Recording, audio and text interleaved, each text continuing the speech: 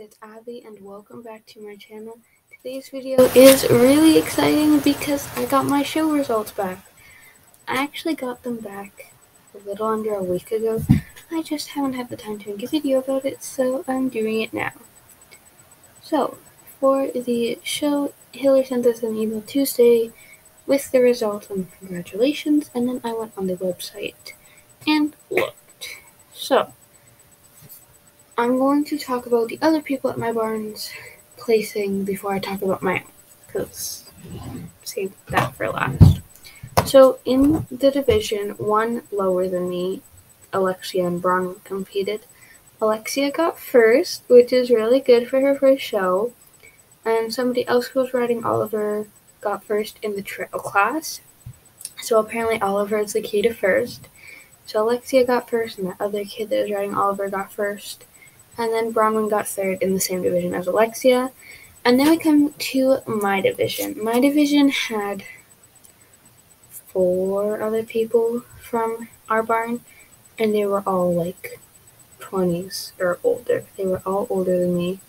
I think there's one person in the division that was like a year older than me or something, but I am pretty sure I was the youngest. So in first place, we had somebody who rides in the lesson after me, riding Bobby. They had a perfect test, no mistakes. It was really good. And then in second place, we have me. I got second. We did really good for my first show, especially because I was competing against people a lot older than me. I am proud of Major, and I'm really proud of myself. In third place was somebody that I don't know.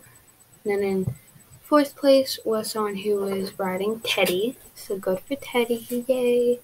In fifth place was someone who was riding Cooper, yay. In sixth place was someone at a different barn, and then in seventh place was somebody riding Willie, who Bronwyn also rode. So it was a really good show for the barn, and everyone that participated from our barn placed, which is amazing. And I don't know if I'm getting a ribbon or anything, but I'm super proud of me and Major getting second. I've gone to the barn since then. He's gotten lots of treats and cuddles because he's the best boy ever. I'm super excited for tomorrow because that's the start of camp, and I'll get to see Major again. I hope you guys enjoyed today's short video announcing the show results, and I will see you next time. Bye!